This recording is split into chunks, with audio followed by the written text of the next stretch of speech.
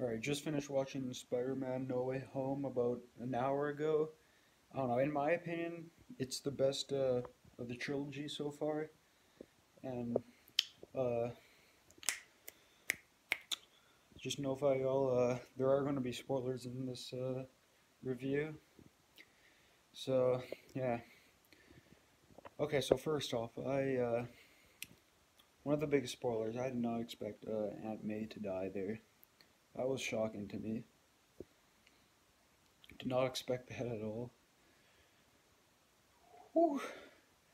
Also, I kind of thought it was going to happen because Tom Holland said it in interviews, but I didn't really expect Tobey Maguire and Andrew Garfield to be in the film as well. That was pretty cool.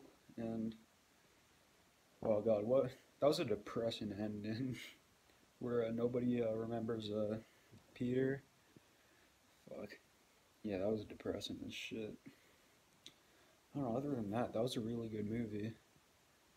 I don't know. I want to watch it again for some reason. Such a good movie. As soon as the movie was over, I wanted to watch that shit again. Oh, the those I think there was two credit scenes in the movie. Yeah, those were pretty nice as well. Yeah, but hopefully that's not the end of the trilogy. I think Tom Holland is supposed to be in. I think it was like two or three more movies as Spider-Man. I don't know if it's been confirmed yet, but I don't know. I've seen reports on it, so hopefully that's true. But yeah, other than that, that was a really good movie, and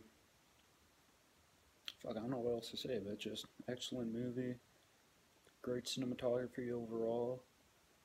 Fucking CGI is just absolutely insane. Yeah, pretty exciting.